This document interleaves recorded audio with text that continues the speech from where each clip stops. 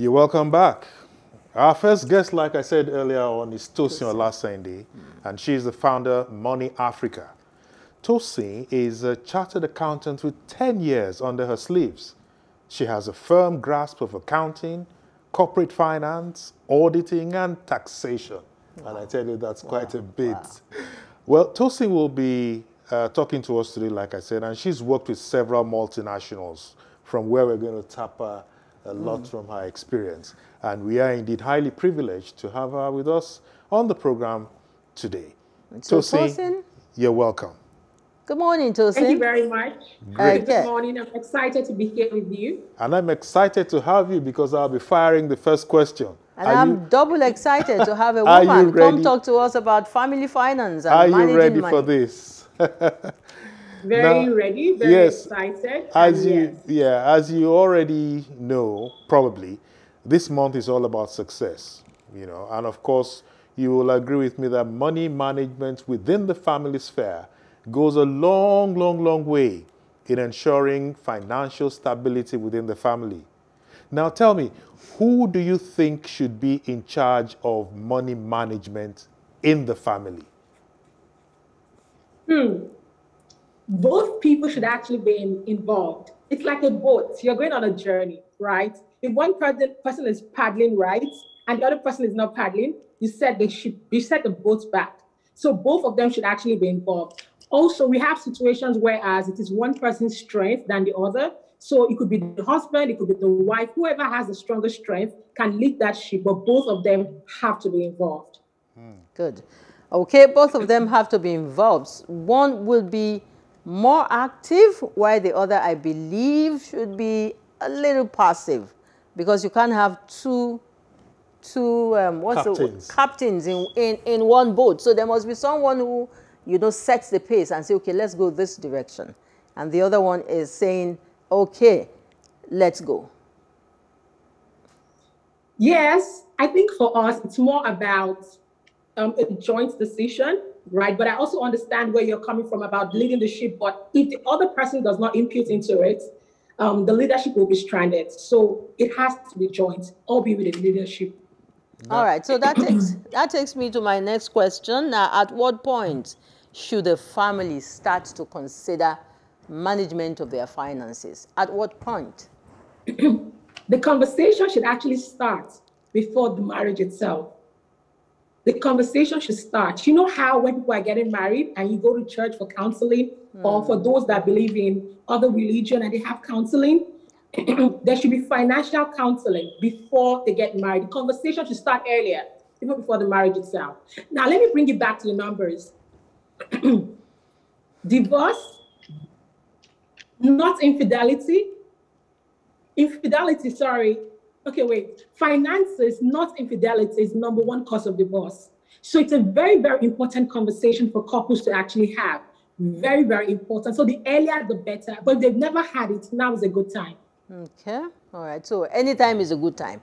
If they didn't have it while they were courting, as soon as the marriage is sealed, they must talk about financial matters.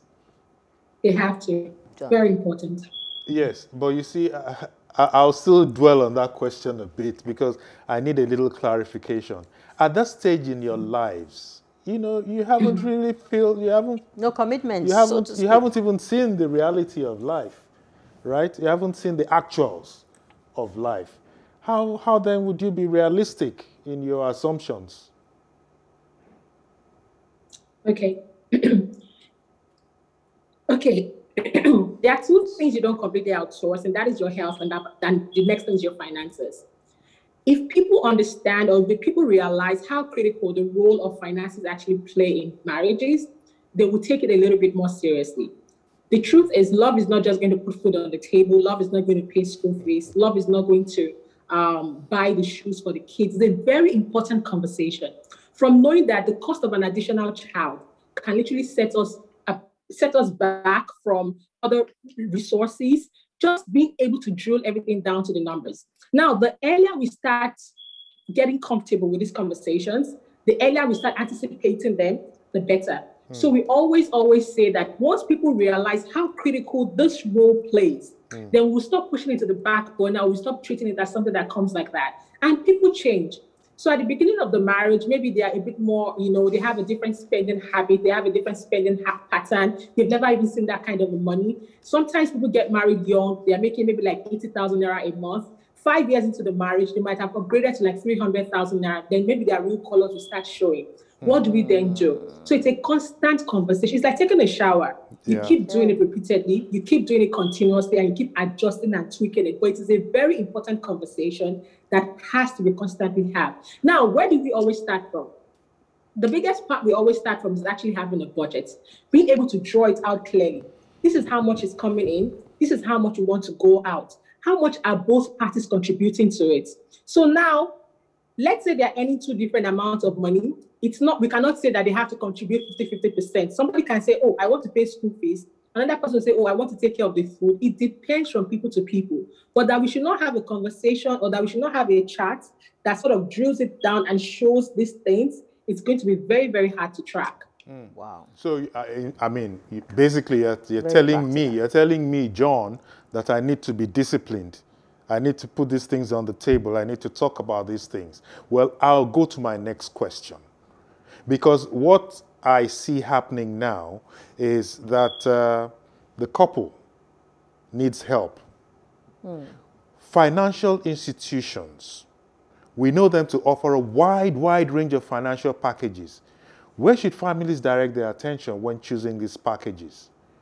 Where exactly should the families look at when we come across these financial packages?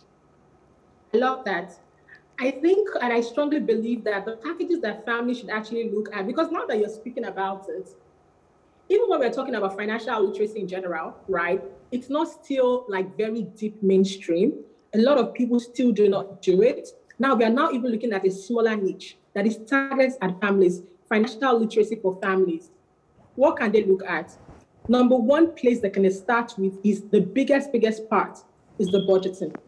The next part that they're also looking at, especially for those that have children, they're looking at how do we then invest for the future of our children, right?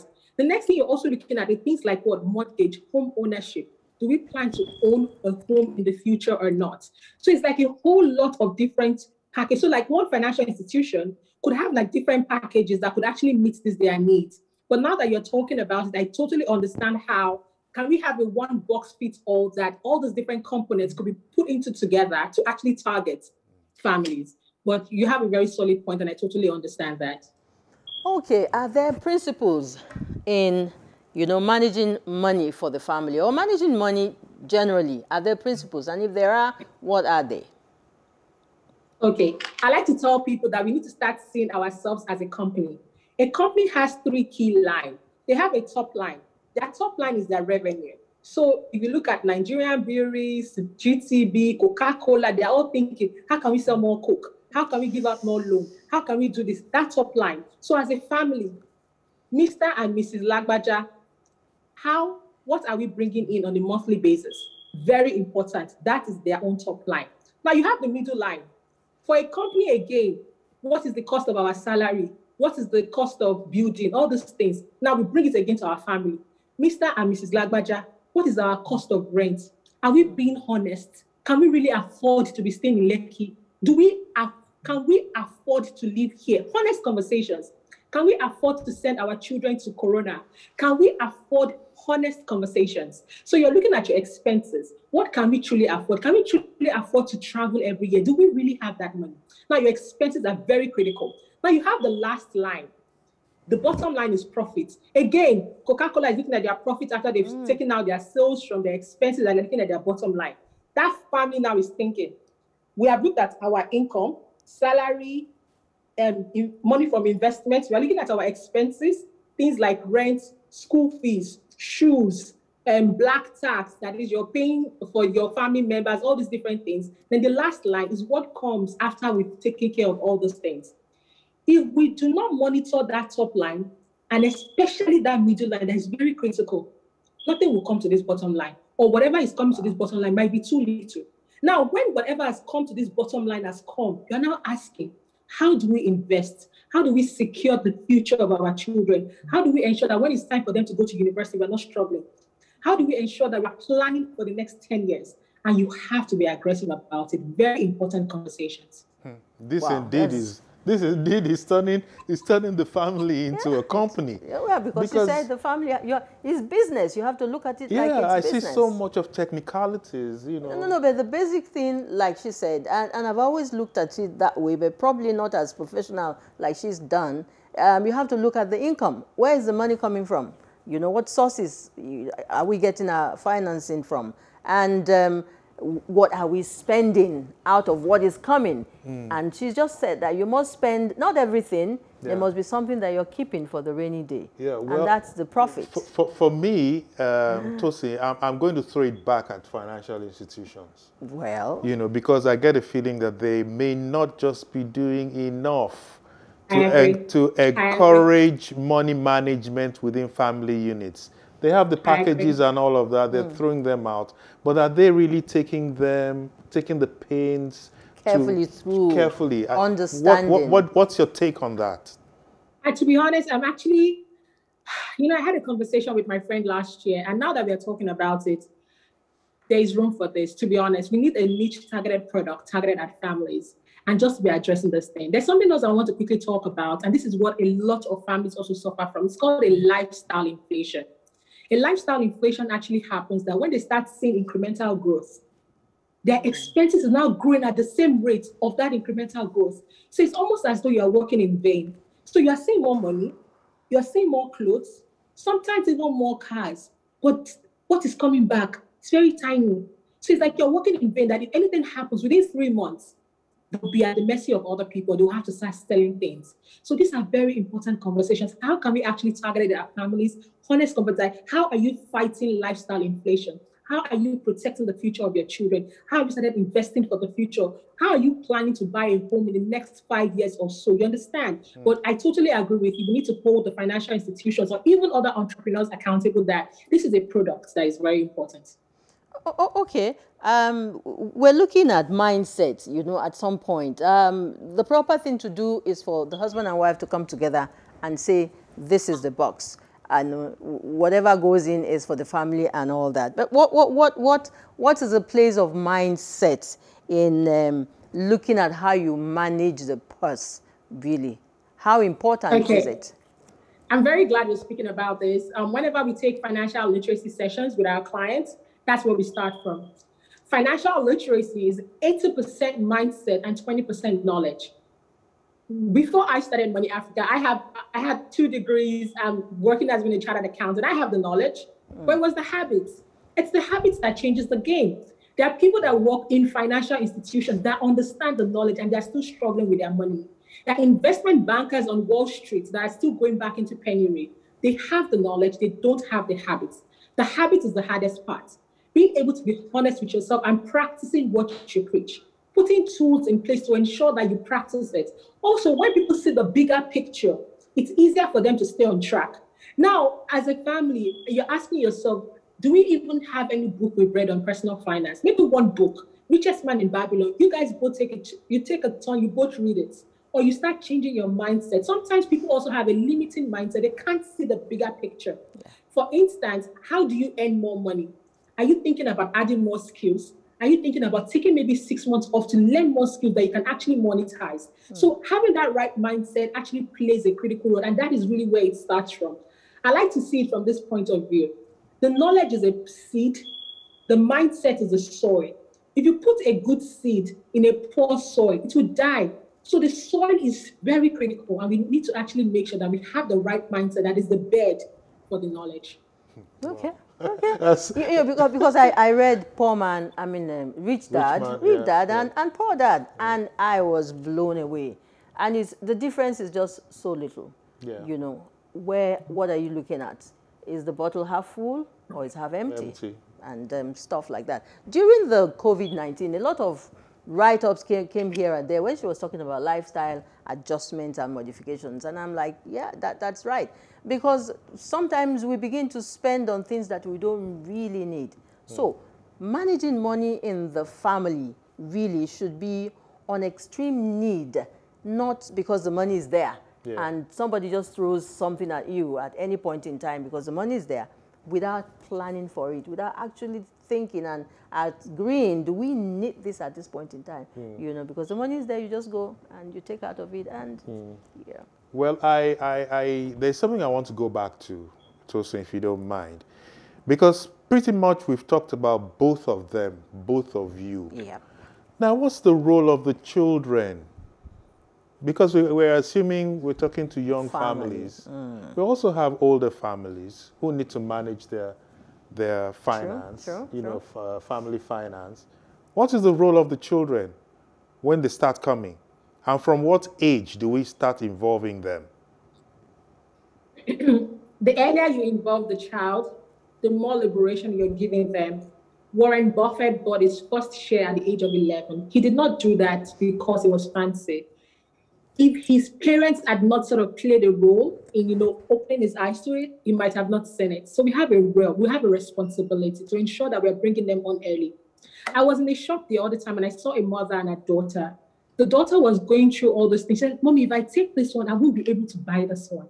Mommy, if I choose this one, I was so happy. She already understands the power of opportunity cost, the power of staying with, she had a list, the power of staying within a budget.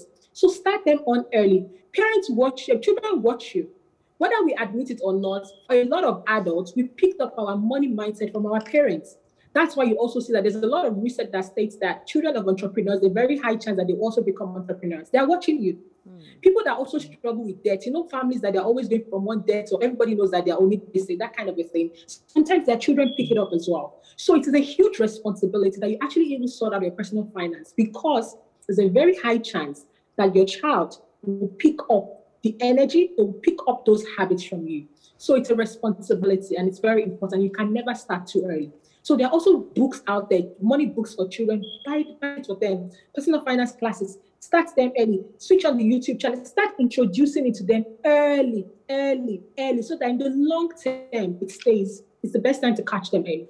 Okay, Tosin, there's something else that you need to clarify for me at this point. The area of, we're talking success, and success, we have been made to understand that success is not really about how much money you have in the bank, and you can check your bank statement and see the digits and the figures from time to time. Yeah, so when we're talking family management, are we talking about, savings? Are we talking about investments? Are we talking about borrowings and lendings and looking at what's the margin when you save XYZ? How much comes in to add up to your money? Is it the cash in hand or investments or the cash we have in the bank? Just clarify all of this for me, please. Okay, great. So now the thing with success is very, very subjective. What will be success for A will be different from what is success for B. Everybody has a different angle to it. But when we are talking about money management in general, we like to look at it as a net worth kind of thing. So net worth is very, very, very important, right? So you're thinking about, what are my assets? Like an asset could be cash, it could be properties, it could be cars, it could be anything that belongs to the family that can be converted to cash. Then we have the other part that is liabilities, things like loans. And loan is not a bad thing. It depends on how you use it. We always advise people, if they can get a good mortgage to buy a house, please take it. Loan is not a bad thing. The problem with loans is if you're using loans to buy Ashwebi, using loans to impress your neighbor, using loans to live in a neighborhood you cannot afford, that's where the problem is. Then you also have things like equity, right? So that's basically all the things that we are looking at in terms of the network. So it all sort of makes sense. And also from a savings angle, the saving is not a bad thing. It's nice for emergency fund. If anything happens, that you quickly have somewhere to fall back on. However, we always advise people that don't leave all your money in savings. Rather put it in investment, because you get a higher interest and it grows in the long run than just it sitting down in the bank, staying idle and staying fallow. So those are all the things that we are looking at in terms of money management. Thank you so much, Tosi. The money in the bank stays idle and fallow for you and I, but it doesn't stay that way for the banks. They're making business out of it and getting huge investments and extra money from it. Thank you so much for sharing your thoughts on this very important aspect, of family finance with us this morning on the show. We appreciate you. Thank you once again, Tosin. Thank you for having me. Have a fantastic day. Okay, you too. All right, we're sure that by now you have been with us from the beginning and you've learned a lot from our conversation with Tosin, who has spread the issue of family management, so wide beyond our expectation this morning. You must have picked one tip or the other from it. Please put it into practice. That's the essence of this program, to ensure that we get to that stage where the family is very, very strong, very united, and very viral, and then we will avoid a lot of things that are happening now. Marriages are being targeted so much, and that's the essence for this program, to try and get us to bring that understanding to men and women, husbands and wives, to make sure that we have a strong, united family. And then the extended society will be a better place for all of us, won't it? Yeah, of course, certainly. Extended families and all of that. Yeah. We'll be able to touch on that in a short while, right? Our next guest is a familiar face. And I'm so eager to introduce him. He is our favorite spiritual therapist. He is everywhere. He is Excel. His name is Excel. Yeah, he's an excellent guy. Yeah, and he's everywhere. Excel Adeleye Samuel will be with us very soon. Don't go away.